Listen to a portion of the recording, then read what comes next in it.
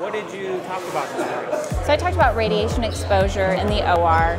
The second generation OR. The use of navigation and spinal deformity. The relationship between people and systems. If navigation is really appropriate in trauma patients. Applications of image guidance. Navigation has been a game changer. The technology is light years ahead of where it's been and not quite as advanced as where it's going. What I'm trying to do is look at the everyday problems that they have and try to help them design better ways around it.